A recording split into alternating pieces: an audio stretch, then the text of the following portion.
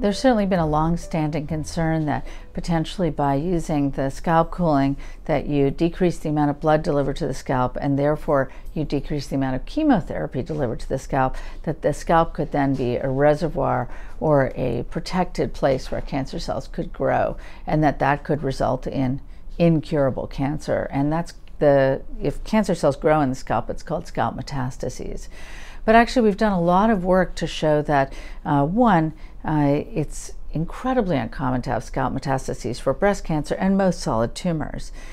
Two, it's very rare to have scalp metastases as the only presentation of recurrent cancer. Usually you have cancer other places in the body, and the scalp metastases come at that time or even later.